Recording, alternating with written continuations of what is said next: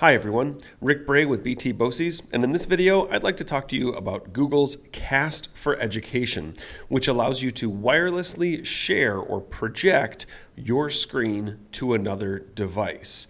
Now, in your typical classroom, you probably have your classroom desktop or laptop machine that's docked, and you have a projection screen or a smartboard, and those two are somehow somewhere connected with a wire that allows you to project the image of your desktop up to your projection board or your smart board. And that's been working fine for a long time. But now you have all these student devices, and we'll pretend that they're Chromebooks for this example, and you're thinking, geez, it'd be really nice if I could have one of my students show their screen up on the projection board. So you try to figure out how to unplug your desktop, plug the student's laptop in, you find out the connections don't work because they're different connectors, and you say, it can't possibly work. Oh, but wait, it can. That's where Google Cast for Education comes in.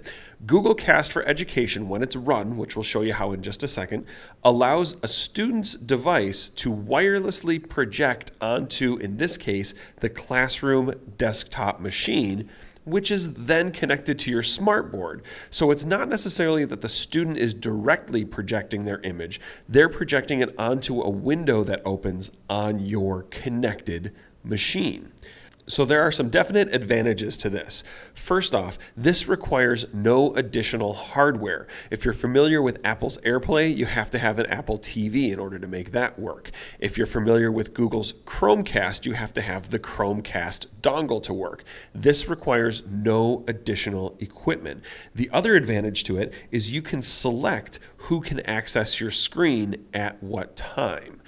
You can't do that with AirPlay and with Chromecast currently. It's just a wide open access basically. There are little, you can put in PIN codes and stuff like that, but with Cast for Education, you can actually select a single person is the only one that can ever have access, or a whole class can have access. The one little catch is that in order to cast their screen, users have to be in the same domain. So that means a student can share with a teacher if they're both on their school account, but a teacher from one district cannot currently cast to another district. You have to be within the same domain. So let's take a look at what you need to make this work. All right, so the first thing you're going to want to do is get the Cast for Education extension. It kind of acts more like an app, but it's classified as an extension. To do that, go to the Google Web Store. You can either search out Web Store or you can get there through a variety of ways. And once you're there, search for Cast for Education. And you'll see it should come up first. It's the Google Cast for Education. It has this little green icon with three white arcs through it, and you want to add that to Chrome. So you can say add extension, and poof, life is good. Once that's ready to go, you can click that extension. Now, I am on a Mac right now. If you're on a Chromebook,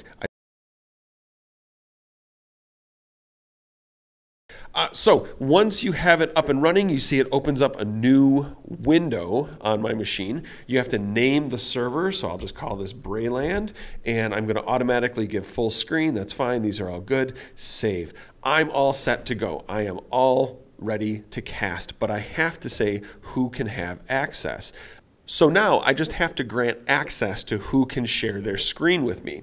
And you can do that by entering in email addresses down in this little box. So I'll start with Barb Tasber, and there she is, boop. And I can say can request or can present. The difference here, can request means you as the teacher will get a little pop-up window that says so-and-so would like to share their screen, do you approve? If you set them as can present, they just poof, show their screen. There is no approval process. So we suggest can request. And I'm going to say add and close. And we're good to go. This person can now share their screen with me. If I want to add more people, all I have to do is hit share, and it's just like any other Google product. I can add them down here. Now, you may have noticed that when I click down here, Google Classroom lists come up. That's one way that you can set this up to share with your students on a class-by-class basis if you're in a secondary or maybe a middle school teaching environment where kids are moving between classrooms. Just go to Google Classroom, set up a class, get your students in there, and then if you don't choose to use that environment, you never have to touch it again. But they will automatically show up here, and now anyone in that class can have access. So that means I can turn on period 2 during period 2 and then turn it off during period 3 so that it's a class by class basis. So now that I have that set to go, how do you cast as a student or as another participant? Well, let's pretend this window doesn't exist. If I wanted to cast my screen, what you do is on the top right-hand corner, you have 3 little dots in your Chrome browser. When you click on that, about halfway down, you'll see the option to cast. You want to click on that. That'll bring up this little pop down. Now here's the real big catch. Where it says cast to, when you click on that, you can cast just the tab that you're on or the desktop. We suggest switching it to desktop, which unfortunately, you're going to have to do this every single time you ask to cast. The reason is if you cast just your tab, it will show just this tab that you're on. If I switch to another tab, that won't show up. It'll still stay on this view. Also, if you open up something like a whiteboard writer or something like that on a Chromebook, that won't show up unless you cast desktop.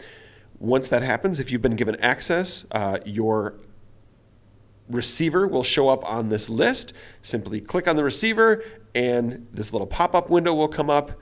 Select the screen you want by clicking on it and click share. I'm not going to do that because it will set up a redundancy in here.